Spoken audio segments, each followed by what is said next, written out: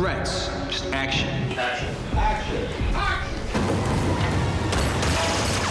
What we tried to do with every episode is dump you into the middle of the movie, and you'll catch up. It's important to us to open up the show so it doesn't feel like a small television show of yesteryear. We wanted Human Target to be at the forefront of that excitement. I love that. I love the fact you always open on an action beat where something amazing is going on and Chance is risking his life. The audience are very sophisticated now, and they don't need a lot of setup, and they just want to get to the meat of things.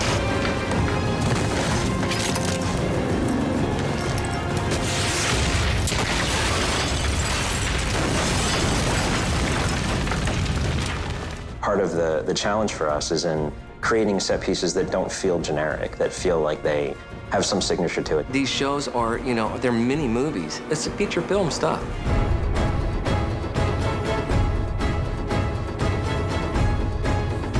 Even though it's an action sequence, you have to approach it just like it was a dialogue scene as well, and it cannot just be a pause for action. There's only so long you will just watch the action without going, oh, come on, this makes no sense. You need to have a story that makes sense interwoven throughout the action to make everything real. So it's extremely labor-intensive to figure out how are we going to take these 3 set pieces and make them fit this story and do it where we're going to write the script in 5 days and we're going to shoot it in 8. It's not easy to do. It's like joining the mafia, somebody hands you a gun and you're like, what the hell am I supposed to do with this? If you don't know what the mafia is, don't join. I'm a bit new to this. Is this rescue going well? Better than some.